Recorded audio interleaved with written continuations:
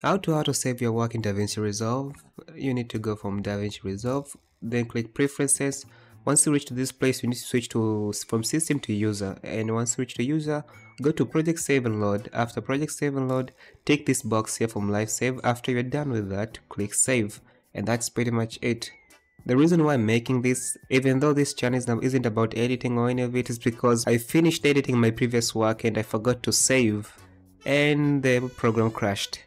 Yeah, I cannot explain more than that. That's why I made this. So just in case there's anyone out there who's using DaVinci Resolve, you know you can autosave your work, and I don't want you to go through the exact same pain that I went through. And that's it. I'll see you in the next video. Bye.